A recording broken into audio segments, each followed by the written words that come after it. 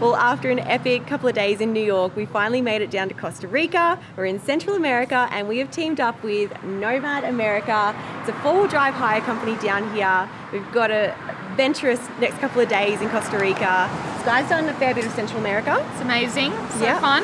But first time to Costa Rica. Yes. So the plan today is we're currently in San Jose and we're going to be heading about 2.5 hours north up to La Fortuna to the volcano. And some hot springs. Hot springs, calling us right now. So this is our little setup for the next couple of days. We have a 4-person tent on top because we're going to sleep in a room each.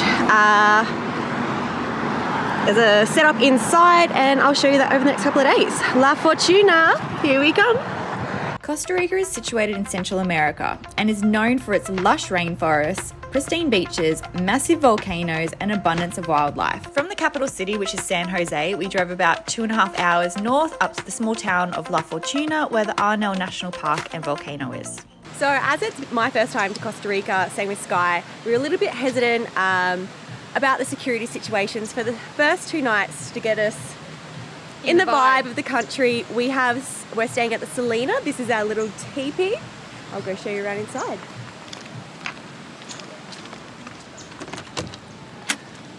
Adorable! Super cute. We got a little aircon thing there. Mozzie shield. I think this will do us for a couple of days. We've got 2 days here. So Sky has been adamant about doing yoga this whole trip. Look at my yoga studio. This is our little yoga studio and then it's right by a creek. Namaste! Namaste!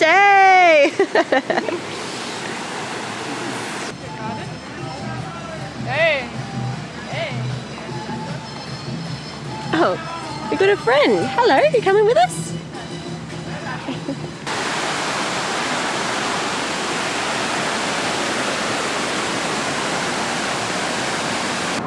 Good morning from La Fortuna. This is where we're going today. Up the Arenal volcano. Then we're going to the La Fortuna waterfall and to some hot springs. So we stayed at the Salina hostel last night. We had our little teepee. It was amazing. Hot showers. We're feeling refreshed. We have a plan for the next couple of days now that we feel a lot more comfortable being here and seeing everything. So yeah, big day ahead. Let's go. For our first day in Central America, we jumped on board a local tour bus to get our bearings. First stop was the La Fortuna waterfall, which is just outside of the town. This is one of Costa Rica's most popular waterfalls. The La Fortuna waterfall emerges from the Fortuna River and plummets an impressive 76 metres into the plunge pool below. Now getting to the La Fortuna waterfall, it's only a 1.2 kilometre walk each way, but there are 530 steps, so it's about 10-15 minutes on the way down and 20 to 30, maybe even more on the way back up. Don't let those steps put you off though. At the bottom of the falls is the plunge pool and you can jump in for a very refreshing dip.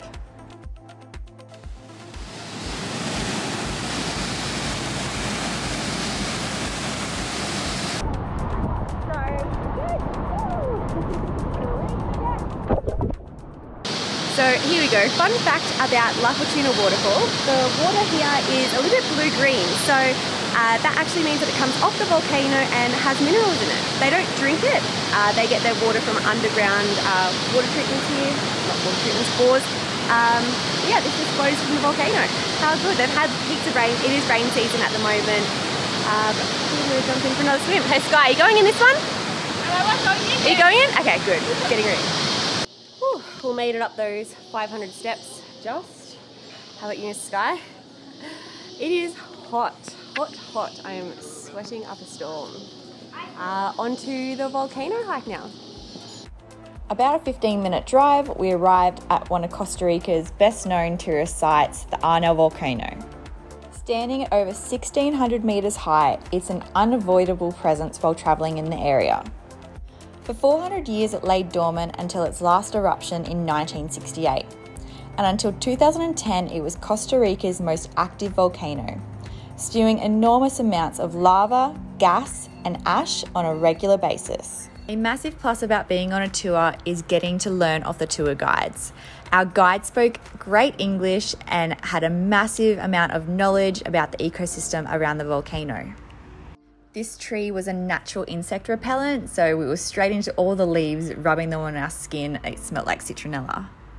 From this dirt cutaway, we also learnt that where the rocks are is where the eruptions have happened from the volcanoes over the years.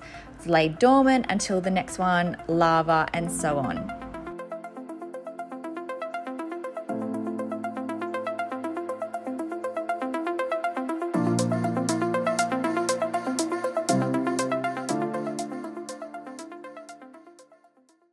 The rains are coming. Oh my gosh, put the rain jacket on.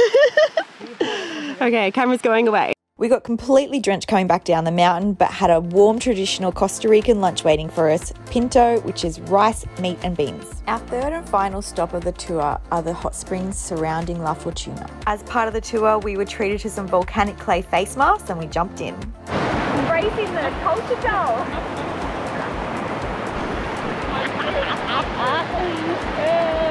So good. As the town is built at the base of an active volcano, the volcano geothermally heats the river, which has now created dozens of natural hot springs through La Fortuna. The thermal pools can range in temperature from about 32 to 41 degrees Celsius. Volcanic lava is said to be a rich source of minerals such as silicon, oxygen, magnesium, and iron, all essential minerals for soft and radiant skin. When ground down into extremely light powder, lava becomes an effective exfoliant.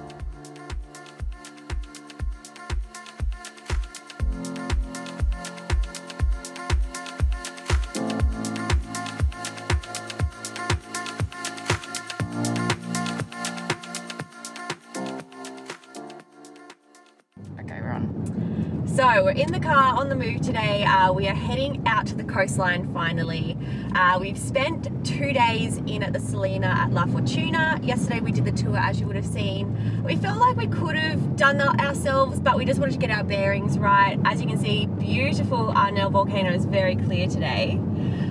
Lots to do around the area, but we feel like it's time to move on. We are heading up north and we're going to Rio Celeste waterfalls today, which we're doing by ourselves. No tours. So this is my first time driving on the right hand side of the road.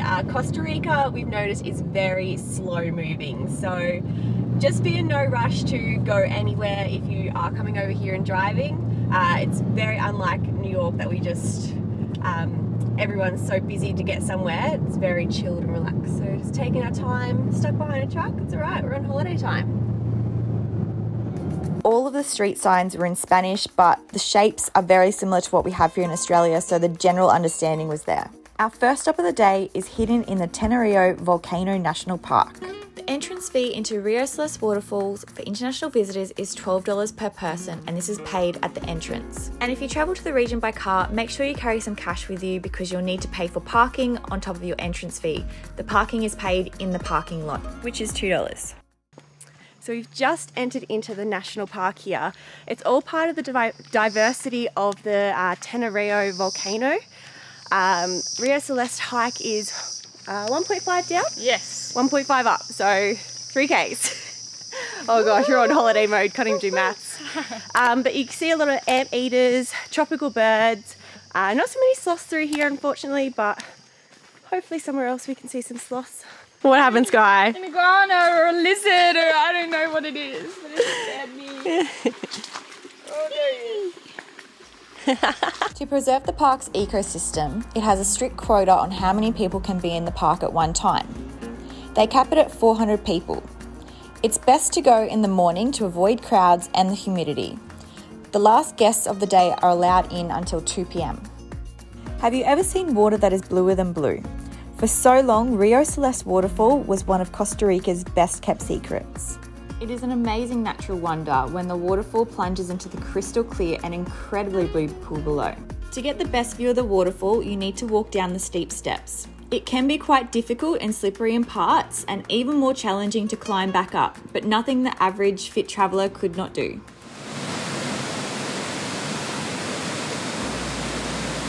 On our way back to the car, we were greeted by some friendly locals, the white nose or coaties. They are one of Costa Rica's 200 mammal species and is commonly mistaken for a raccoon.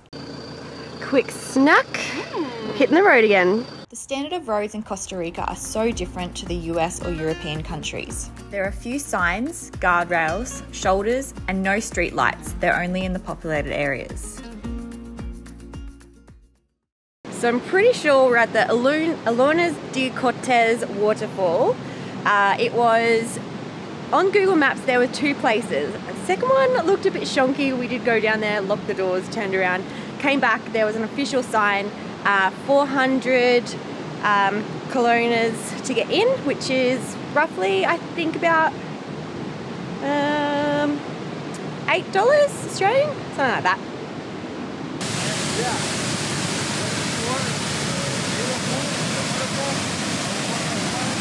1, 2, and then a third waterfall just behind there. As we were travelling in peak wet season, these falls were closed to swimming and looked a bit muddy, not so inviting, but normally you can swim in here.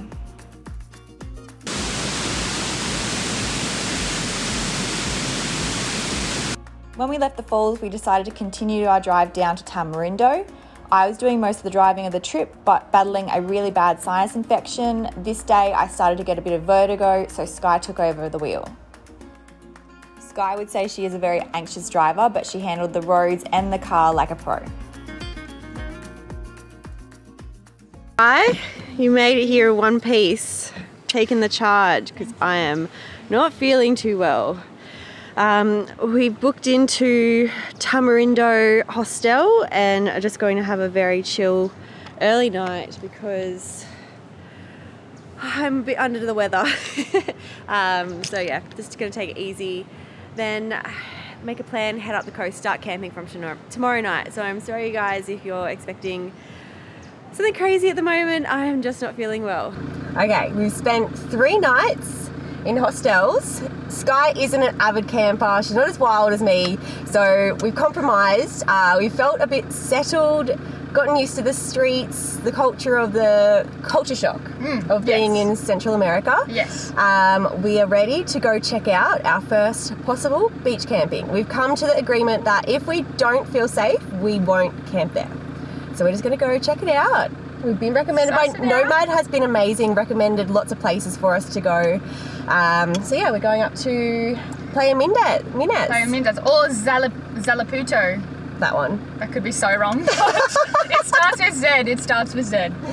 So we're currently in Tamarindo. We spent the night here. It's very westernized.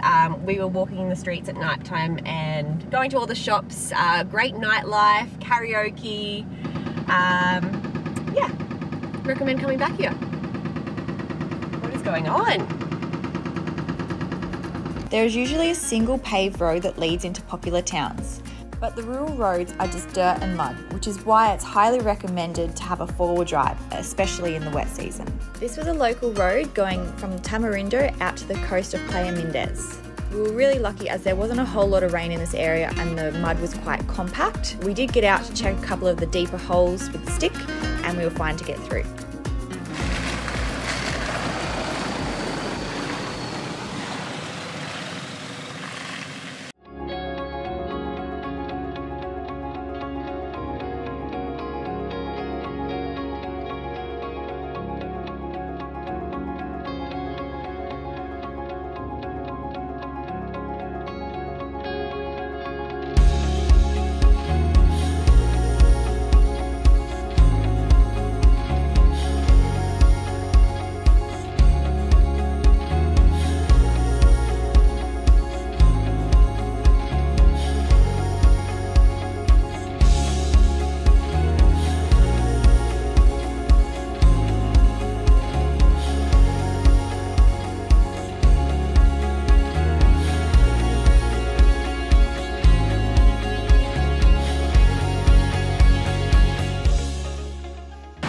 So this is definitely the spot to come. Playa Minos, beautiful. We got told by a local there's a little walking track up here. So we're gonna go check that out. We've been laying in the sun for a little while. Absolutely loving it. Beautiful, clean beach. No one coming up and asking you for massages and coconuts. Enjoying it. Definitely recommend putting this on your list.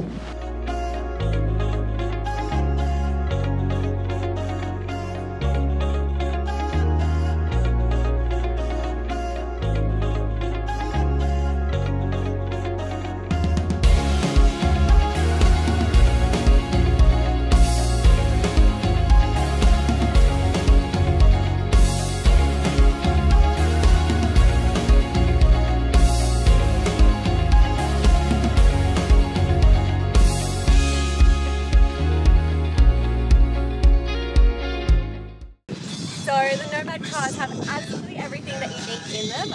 In here is all the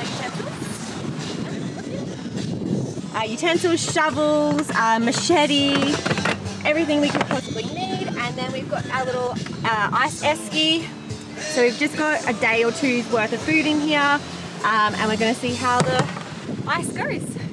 Let's get some lunch.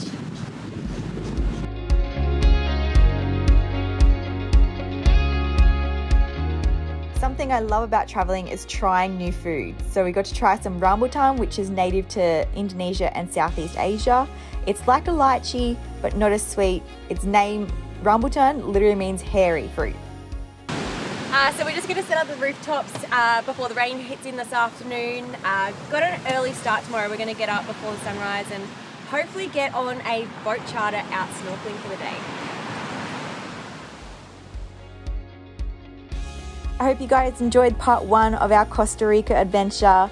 Part 2 is coming very soon, but in the meantime, leave a comment down below. Let me know what your favorite part of this vlog was. Like the video, don't forget to subscribe to the channel, and I'll see you on the next adventure.